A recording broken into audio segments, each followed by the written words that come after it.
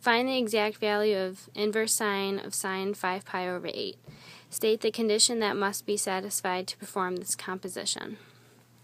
So you have inverse sine of sine pi over 8, and you want to find out if it's in the domain, so it's negative pi over 2 and pi over 2, if it's in that domain, and it's not, so that means it's no solution.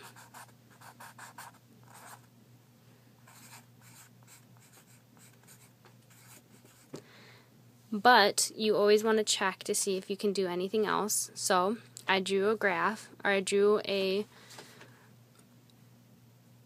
5 pi over 8, and this is what I get. So you have this space right here, and you want to know what that is. So you have 5 pi over 8 and pi, so whatever you think is between it, and I think it's 3 pi over 8, and 3, because 5 pi over 8 plus 3 pi over 8 is 8 pi over 8 pi over 8, and that equals pi.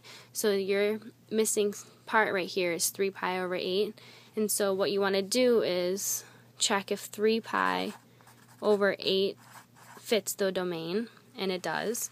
So you have sine inverse sine 5 pi over 8 equals sine inverse of sine 3 pi over 8 equals 3 pi over 8.